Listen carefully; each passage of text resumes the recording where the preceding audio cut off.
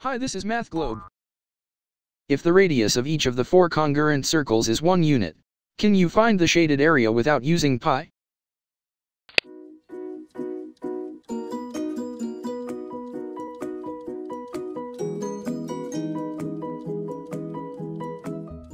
Let the solution come. Okay, first, let's redraw the shapes here, and take a closer look to the four congruent circles tangent to each other. As given in the question, the radius of each circle is 1 unit. Then, to find the area of the vase, let's join center of the neighboring circles. As seen, we formed a square with the length of the side 2 units. Now, let's check what we have.